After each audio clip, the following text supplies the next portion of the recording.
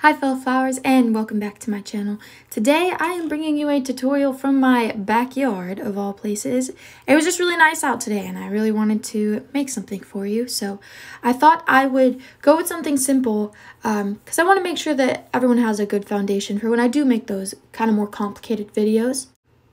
So today for you I am making a zigzag stitch. So I'm only using two colors so that you can really see and understand the effect of what's going on. I'm going to start off the lanyard by taking two colors of equal length. You can be whatever length you really want them to be. And then I'm grabbing them at the ends and then meeting them in the middle with my hands. Now what I'm going to do is I'm going to place my pink string over my yellow string and hold them in between my fingers like so. I'm going to take my thumb, place it on top of both of the strings. And since my yellow string is on bottom, I'm going to form two loops with that. And if you notice, behind my hand, I have this finger, my ring finger, and I'm just going to clip and hold down that yellow string. And with the other yellow string, I'm going to do the same thing with my with my middle finger. Next, I'm taking the pink string and I'm going over this first yellow string, and I'm going to go underneath the next yellow string. And I'm going to reach in between my fingers here in my hand, and I need to grab the other side of the pink string. I'm going to move this one out of the way, tuck it, I'm just going to hold it like that. And then I'm going to take this one, and I'm going to do the same thing by going over and under the yellow strings here. So over this first one and then under and through the loop of the second one. So you'll immediately notice that you went through the wrong loop if the whole thing falls apart and you don't get this pattern. Okay, so now for the next part of the zigzag tutorial. And right now at this point, I'm just going to kind of like make sure all my strings are even. So just kind of ignore what I'm doing. But for the zigzag, really what makes it a zigzag is you have usually like some number of twist stitches, and then you do one straight or box stitch, and then you go back to doing your twist stitch. So when you do your straight stitch in between those twists, it causes this interruption that causes the direction of your lanyard to change, and that's what causes your zigzag effect.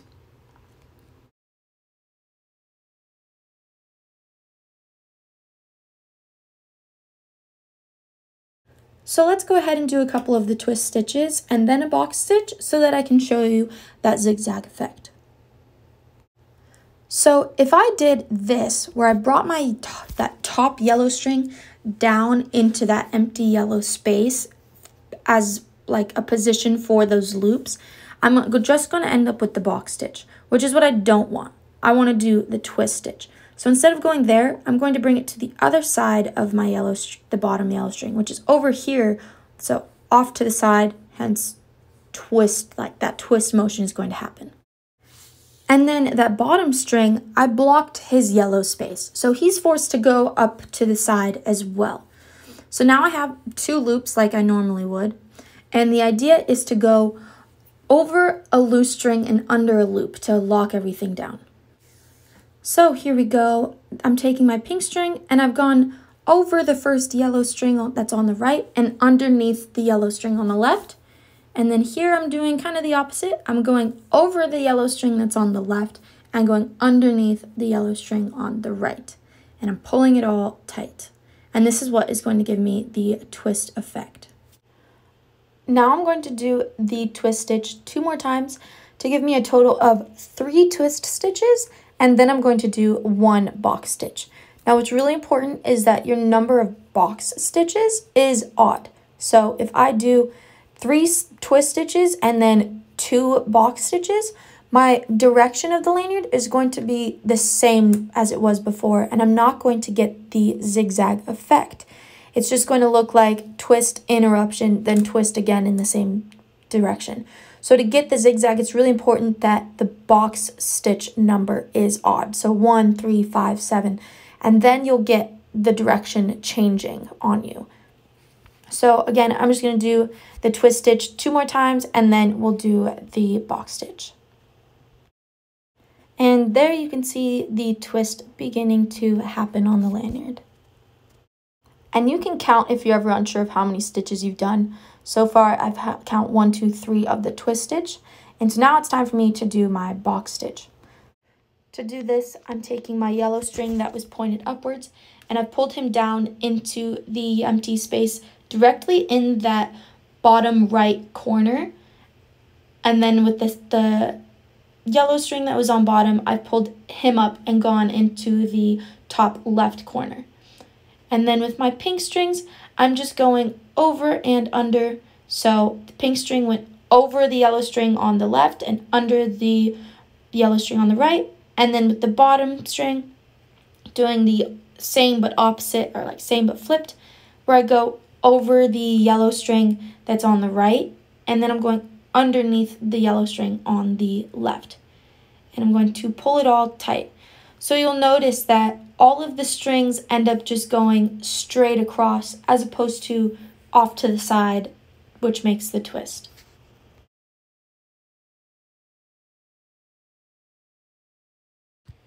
And now I'm going to pull it all tight.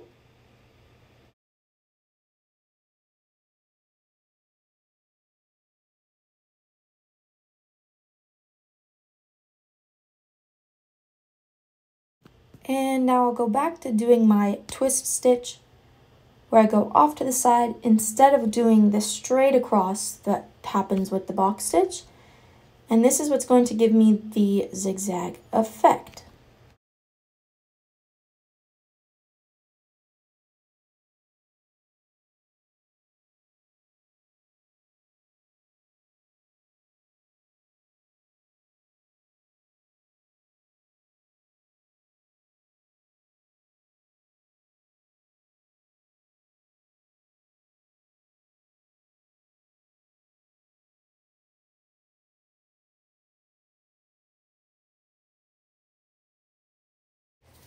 After a couple of stitches, this is what is beginning to form.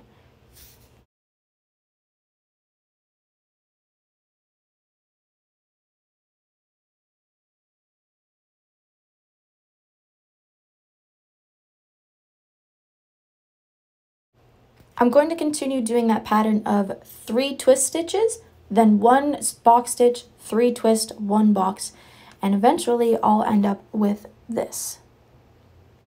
So I hope you enjoyed this explanation of the zigzag stitch and little tutorial. You can do this with bigger lanyards and it comes out with a really cool effect. This is the zigzag that's been done on a scuba tunnel. And here's the zigzag on a 5x1 lanyard. So thanks for watching, and like and subscribe if you like this video, and let me know what you'd like to see next. Thank you and keep blooming. Bye.